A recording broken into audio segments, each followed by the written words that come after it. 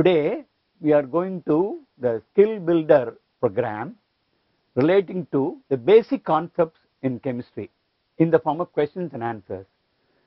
We have a couple of questions on the multiple choice type with single option type, followed by few questions on multiple choice questions with multiple option type, more than one option type, then followed by few other similar types of questions asked in the exams.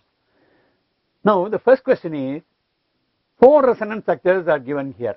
Which is the least favorable resonance structure among these given? Normally you will find resonance structures are generally favorable when there are no charges available with these structures. But in these structures, all the 4 structures, we find that somewhere some charges are located.